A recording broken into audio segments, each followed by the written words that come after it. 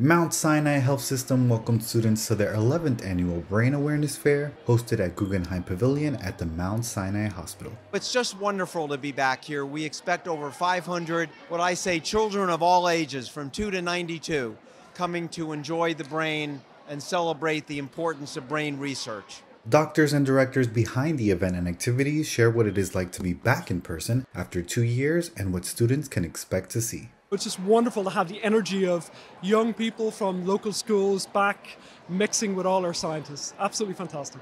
We feel that it's really important to get kids curious about STEM from an early age and to have them interacting with our scientists here and to show them that there is a place for them in science, there's a place for them in research and in Mount Sinai, and that they too can lead this field one day. We have fun things, right, to have their motor skills tested. They get to learn a little bit about diversity.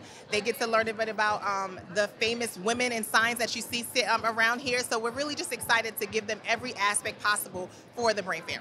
5th grader Lylan York feels the fair is giving her a head start to achieving her dreams of becoming a surgeon one day. It's very exciting to be here because when I grow up, I want to be a surgeon, and this is kind of like a head start to getting there, to learn more about what it's like.